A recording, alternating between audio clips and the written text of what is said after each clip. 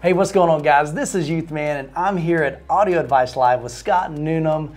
Scott, you've got an incredible website with an incredible builder for somebody's home theater. If you guys are wanting to design and kind of lay out what your room could look like, you've got some software on your website that they can add a projector, they can add the seating, they can add the dimensions of your room, projector, whether it's in walls or floor standing speakers. But here at Audio Advice Live, you've got some enhancements to that I'm really excited. And so we're going to walk you through what those are. So Scott, thanks so much for inviting us. Let's jump into this. Yeah, you bet, Michael. As you know, we launched this tool a couple years ago in the pandemic. And we're just trying to make it more accessible for people. You know, maybe they couldn't afford to go pay a big, expensive designer to do it. But today, you're the first person to see the behind the scenes of what we're about to announce, which we've added a lot of capability. Yeah, let's just show all your viewers, you know, how you would go into this. If you've got a bonus room or an attic or something, you're like, I want to go make a theater, just how quick and easy it is. And we'll talk about some of these new things that you're the first guy to see. Oh, I'm excited. Okay, so you see here first, you can choose metrics if you're not in the United States. And sure. You know, I know you got a bunch of people that watch overseas. Yeah, about half of my folks on the channel are watching. They're from overseas, so they can utilize this as well, and that's great. So you go in here and you set your depth and your width and your ceiling height. You just set your room. Obviously, not every single room is perfect, rectangular, but you start to build it that way, and we'll show you later what happens if it's a little bit different. You then just hit next, and it asks you how many seats do you want per row. We'll just leave it at 3. How many rows of seats? Now you'll notice here, this is where things get interesting. When I click to go to 2 rows of seats, 2 things just happened. One, it popped up seating riser height and seating riser depth. You got to be kidding me. Yeah, so now what this does, if I go turn on, I can click this button and turn on the sight line. If I change my riser height and depth, watch what happens to the screen. It automatically does the calculation to make sure the rear people can see over the front people and puts the screen at the correct height. All right, Scott, so just this first feature is kind of game changer for me, because when I was building my theater room, that was a huge struggle. Do I do a 10-inch riser? Do I do a 12-inch, a 14? And I literally was guessing. You know, and I know guys on my channel, they're like, hey, I just put little boxes and crates under there, some plywood.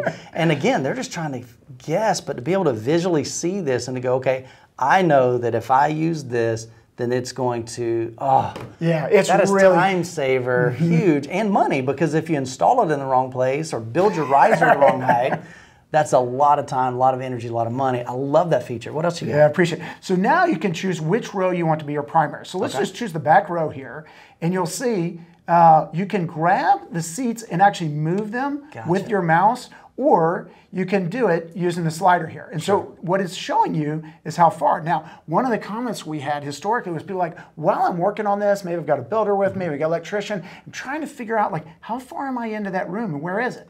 Well, what you can do is click on this ruler button. Okay. When you do that, it will show you all the dimensions of everything in the room. So you'll see as I look here, it's showing you how far it is to the front row, how far it is to the front riser, all the sides and everything in it.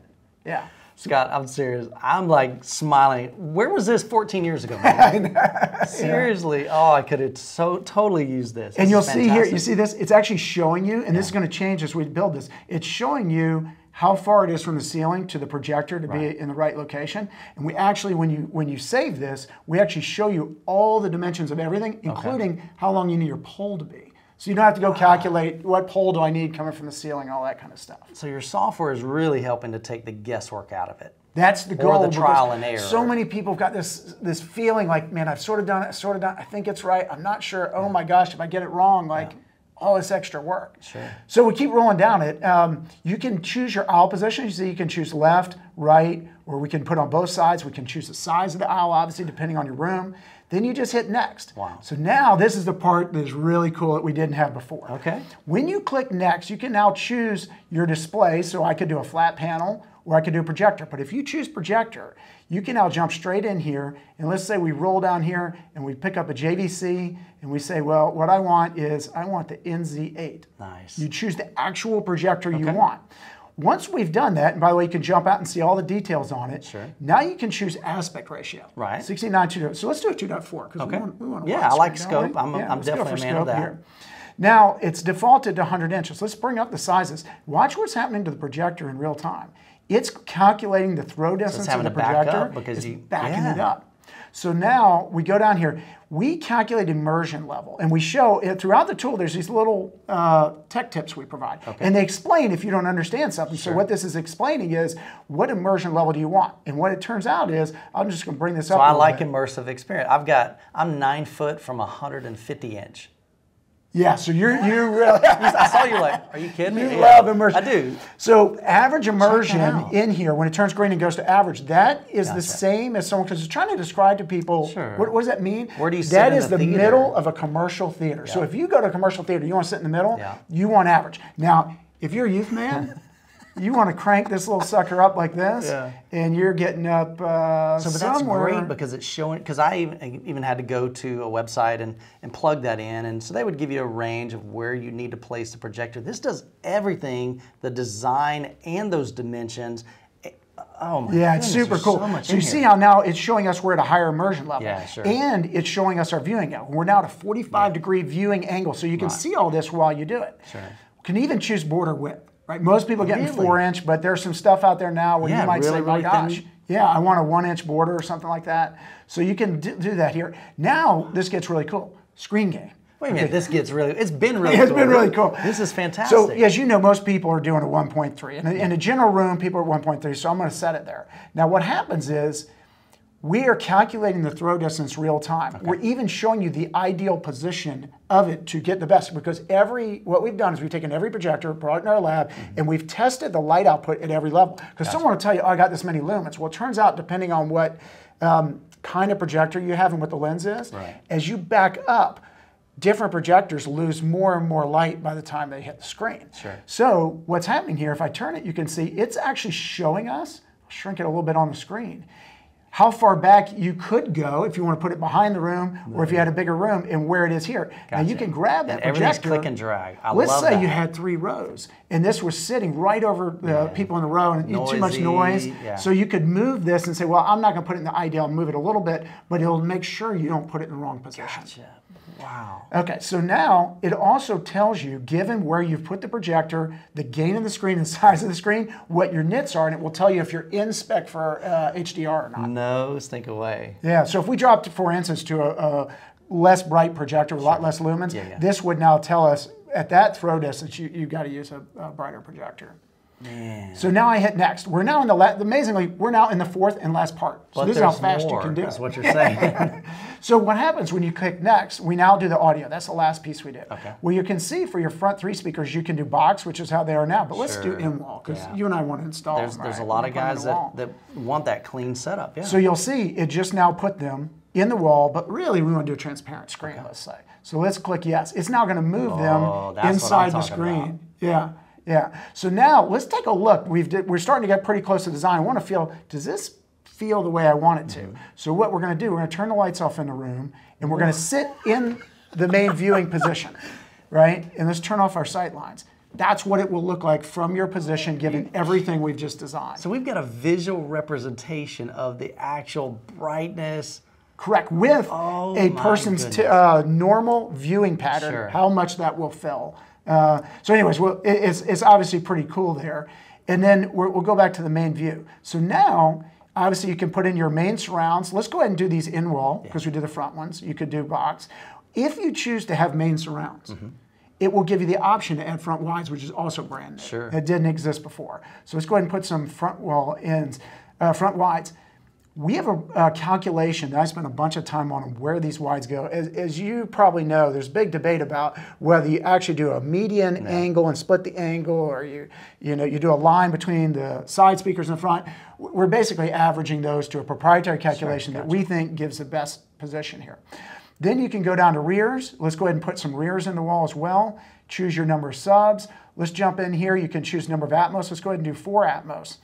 And you see, literally at this point, everything, because there's nothing orange in here, it's all in spec. We're all ideal, we're good to go. We're in spec. Now, what I want to do is show you my favorite thing. This is the last piece of the puzzle to have built the entire thing. The greatest challenge we have when people call Audio Advice, guy's sitting out in Chicago, he's in LA, and he's designed his own theater, and he calls and he says, I don't really understand where all the speakers are going to go. If I want a really good main listening position, but I sort of want it good for the people around me, but I'm not sure where I want it between. We have added this one slider here. It's the very last thing. Okay. It actually is only one simple slider. The math behind it is as tough as everything you've seen above it. Sure. It starts at everything being ideal for the primary seat. So you'll remember we set it as the second row. Right. So that's the primary. Main position right in the middle. This is where the money seat is. If you sit over there, you may get like some nulls and lack of bass and things like that. Exactly. Okay. And that's this seat right here. In fact, you can see it. The sides are just adjacent to them. We move the sides slightly up, which Harman does. Other people believe in doing as well. Okay. But it is designed perfectly for this position right now. Certainly. Everything is good. But what if I want to go, you know what, I want this to be pretty good up here. Because one of the problems I've got, if you take a look at this, my front Atmos are behind the front, right, yeah, that's the not front row. Yeah, sure. For the front guys. The rear guys, they get a great immersion. They're loving it. Yeah. But the front guys are going, wait a second, I'm hearing the front Atmos behind me. So now what we do, we start sliding this thing to the right. And as I slide it to the right, it begins to move it closer to be better for everyone else. Check that now, out. what you want to do for most people, not everyone, for most people, they're going to pull it all the way until the point at watch what happens. Okay. See, they turned orange? Yeah. So that's the reason they turned orange is it's now out of Dolby spec for the main listening position. Gotcha. So you get right to where it turns orange. Let's bring it backwards just a little bit, and there's your spot. That's a vast majority of people suddenly going to look at this design exactly as you see it, and that's it right there. And again, Scott, when I was designing mine, I had to like do mathematical equation. We didn't even have the phone app. So we're trying to figure out, okay, where do I put my Atmos to get them in those specs? Because a lot of it's about angles. That's right. Oh my All of this is doing the angle calculations. So the cool thing here is if you push save and view specs, it will produce where every seat should go, every riser, every speaker, the height, the position from the screen, and tell you your pole length and everything you need to know about where the screen and the projector go. So it's gotten pretty. Obviously, I love this thing. It's been a passion of mine. So I don't want to over sort of play because, my gosh, I've worked so much on this because I want to make it available. It's for free on the website. Well, here's the interesting thing. What I'm seeing in this typically. My viewers and myself would have to pay somebody $500 or more to draw this up. And now they're getting access to this. So let's just say, hypothetically, I draw up my room, I click save, like what's the next step? I mean, can you guys help me out?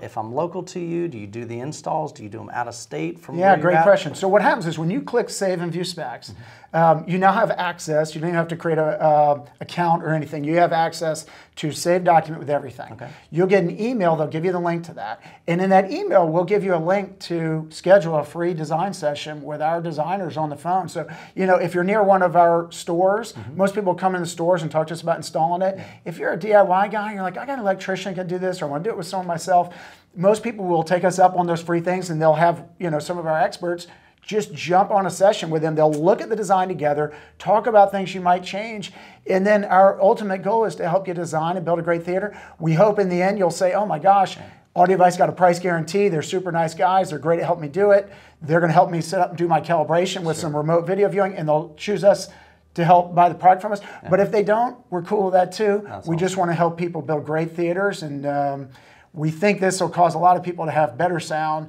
better video, and it's just a great experience. Well, Scott, I absolutely love this. Guys, I want you to let me know down in the comments, what is your favorite feature of this? I know they would love to get some feedback on that. There's a lot to digest in that, but go to their website, audioadvice.com, play with this design tool, see what it looks like in your room. Now, what you may find is when they start plugging in their stuff, maybe they're out of spec and you may have to move some speakers around or whatever, but I think that's great. Ultimately, we just want to help you provide the best sound that you can for your home theater. Well, Scott, this has been fantastic. Thanks, man. Michael. You bet. It's been a pleasure walking around. I'm excited about this event. We're going to be covering a lot during the next 3 days, man, because this is really day one. So we're going to be going into different rooms, hearing different setups, and hopefully this type of content will be a blessing to you. So guys, thanks so much for watching. Let us know what you think about this new features in the design tool. And as always, you guys be blessed. And we'll catch you in the next video.